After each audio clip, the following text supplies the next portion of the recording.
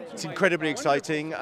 This is a film that has literally been 100 years in the making.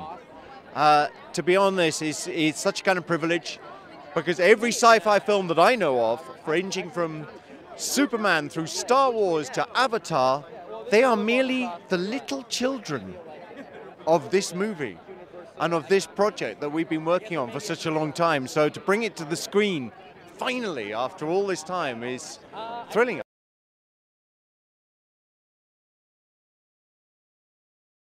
I kind of got the feeling that to have people, flesh and blood, standing in front of him that he could talk to and go, can you try it like this and you can try it like that, then that was enormously satisfying for him.